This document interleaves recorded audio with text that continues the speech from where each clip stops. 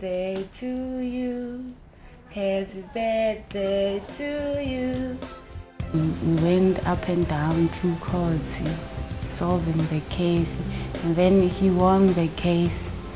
One thing that made him to win the case was my sister. If she didn't testify against me, he was gonna like go down forever. And I was hoping for that because I was abused. I wanted justice and I didn't get justice because of my sister, my own blood, flesh and blood. The blood that is running through her veins is also running through my veins. But she decided to take the side of her boyfriend over me. He had another girlfriend and I heard that the girlfriend was also pregnant and everything went bad. And I was 9 months.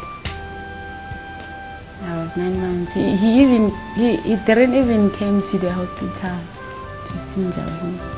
He only saw Njabulo. He was 3 years old. Until now.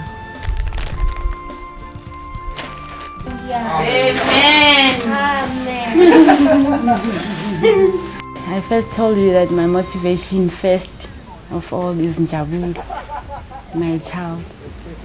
He is the reason why I have strength to wake up in the morning because he motivates me, and I want his life to be not as the same as my life.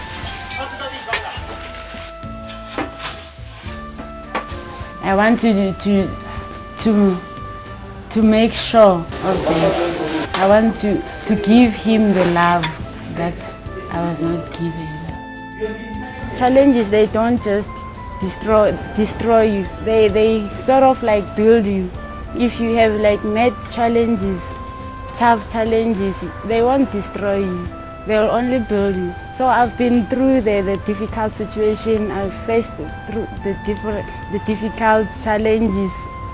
But then now I've learned and I want to change my life. And I know that I'm going to change my life. So I'm saying this is the opportunity that I always wished for. And it has never crossed my mind that one day I'll get it. But now that I've got it, I want to accept it and grab it and never let go of it and make myself a better person.